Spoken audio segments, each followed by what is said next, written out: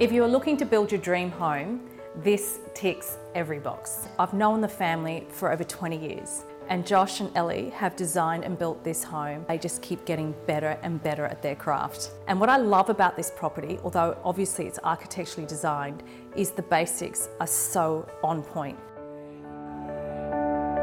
'Cause on the other side of those walls,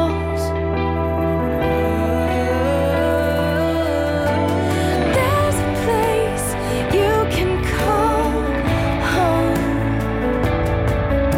and there's a place you can call your own,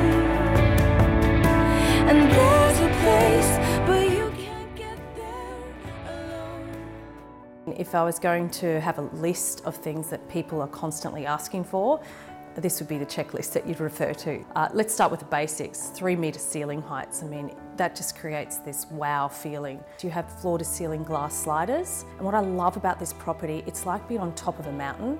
It opens from the front, and that looks at the city views, but it also opens right out to the back into this great green space, and it's completely private for the family. The home itself is over 600 square metres under roof, and this has got this beautiful sunken lounge room reminiscent of the LA days with the fireplace. There is 6 bedrooms, 4 bathrooms. There's actually 2 powder rooms. The master retreat, I don't want to say too much because I want you to see it for yourself.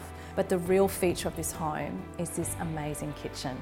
It's a travertine kitchen, butler's pantry, integrated fridges, a bar off the kitchen for entertaining, and it's this beautiful limestone floor. It's just timeless. And there's beautiful sandstone accents throughout the house as well.